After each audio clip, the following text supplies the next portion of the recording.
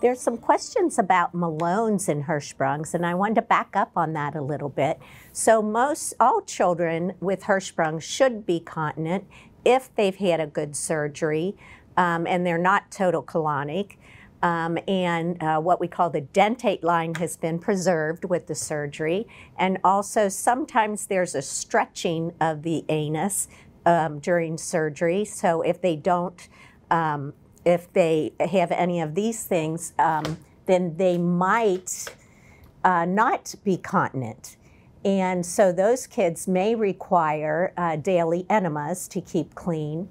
Certainly the patulous anus is a whole different topic. But for those kids who maybe have not had a good surgery, we may offer daily enemas, and that might be for a lifetime. And for those kids, we will certainly try laxatives over time, but if after a few trials we deem them unsuccessful, certainly a Malone procedure is an option for them. Do you want to talk a little bit about that? Sure. So let me see. You know, as you say, if the continence mechanism is damaged at the time of the surgery, related to whatever, you know, those surgeries, I'm not there at those surgeries. Right. So I don't know what happens. I just know that sometimes we meet people and the sewn connection is sewn down like below. The dentate line is what we use as it's an anatomic landmark to show where the anus begins.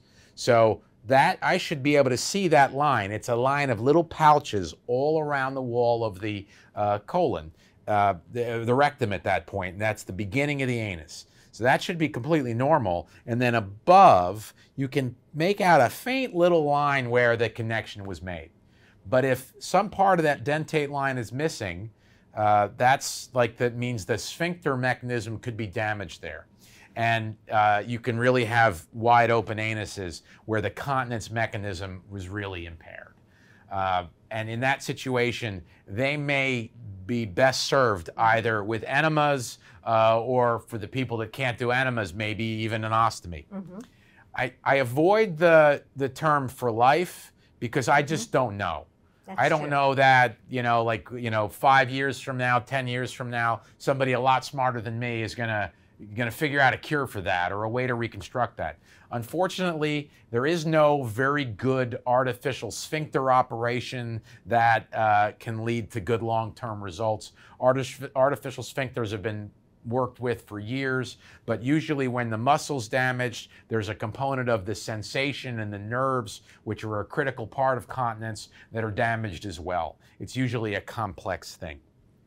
Now, bowel management and Hirschsprung's is equally a nuanced conversation because there are people that are very continent and they just don't empty. And they've had a good operation and they don't empty, and they're not narrow and they don't empty, and they're not too tight and they don't empty. And by the way, when you said that when we try to slow them, there are some people that are really hypermodal and we try to slow them, but then we slow them too much because you can't dial the slowness precisely. So yeah, great, we slowed them down. Now they're not going at all. Now we need a little enema to get it out. So you see how the treatment can be a little contradictory to the end result that we're trying to get. So that can be a challenge. But there are people who will be really incontinent, or there are people who just don't empty. So we try a laxative regimen, we try everything, and if it doesn't work, we move to enemas. If you're a patient, or your child is a patient, who's doing really well on enemas, great, that's great, wonderful. Keep going.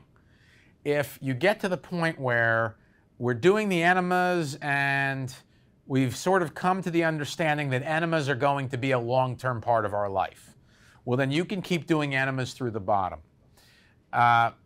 I would want to have really tried a few trials of laxatives to see, hey, we did enemas for a year, we're great, we're clean, we're wonderful, my child's used to being in big boy or big girl underwear, and they're used to the feeling of clean and dry, and they want to keep clean and dry, so they totally understand that they have to work with you on the laxative program and work with the pelvic floor physical therapist and watch their diet, and they have to sit certain times a day and really try. And we did that like 3 times and it still didn't work out. I get it. My child needs enemas. Well, if you're okay doing enemas from the bottom, then you don't ever need a Malone appendicostomy. And that's a very important point. The Malone appendicostomy is a procedure that was sort of developed by Dr. Malone, who was a urologist in the United Kingdom, who figured that this would be a great way to treat patients with spinal malformations, spina bifida, spinal dysraphism, who are going to be incontinent if we don't give them a daily enema of some sort. And maybe this makes the enema easier, you know, and maybe better. Well, in our experience, it doesn't make the enema better, but it might make it easier.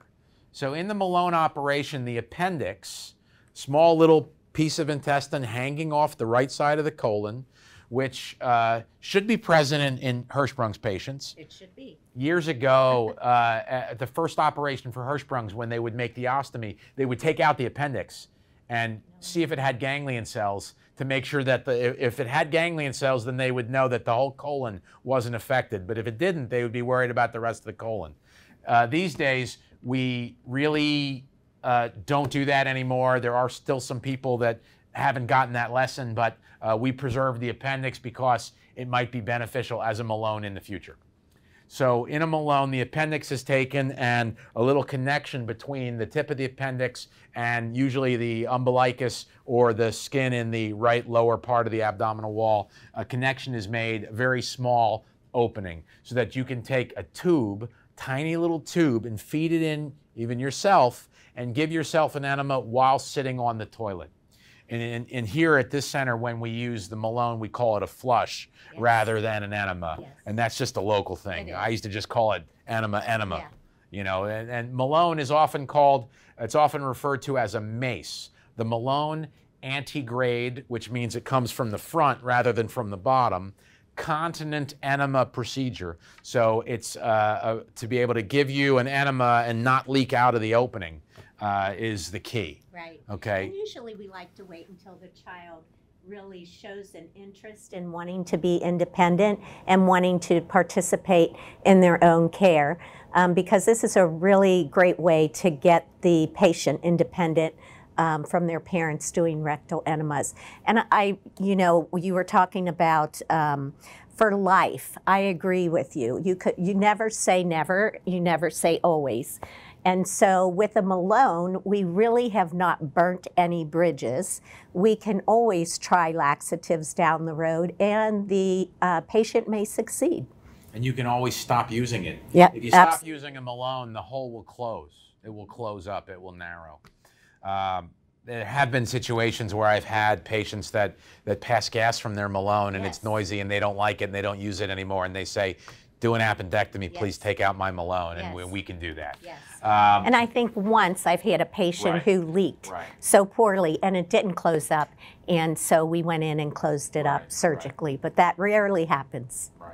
But nobody needs a Malone, and that's really important to understand. It doesn't make the enema better. It doesn't. Sometimes it's a little more problematic. It takes a little time to adjust to it. Right. And sometimes we have issues with a Malone flush that you might not have had with the rectal enema. With a rectal enema, we're using a catheter with a balloon up the bottom. So we're giving the colon hold time with the irritants, and that's really what makes the colon contract. With a Malone, we're giving it from the top, and we're just letting it drip in. We don't have that same hold time we had with the rectal enema, and so sometimes we have to make adjustments for that.